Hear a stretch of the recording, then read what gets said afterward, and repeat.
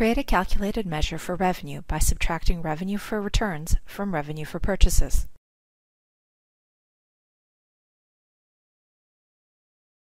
Specify a meaningful name for the new calculated measure. In this tutorial, typed values are entered for you. Define the formula for the measure.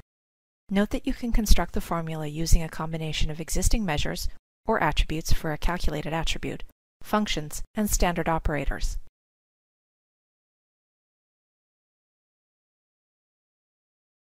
Note that the new measure now displays in the Measures pane. Visualize the data. The visualization currently displays positive revenue from purchases. Add the two other revenue measures to show the relationship between them.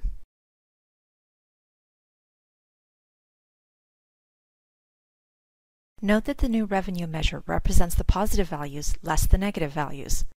Remove the extraneous measures from the chart. Save your changes to both the visualization and the document.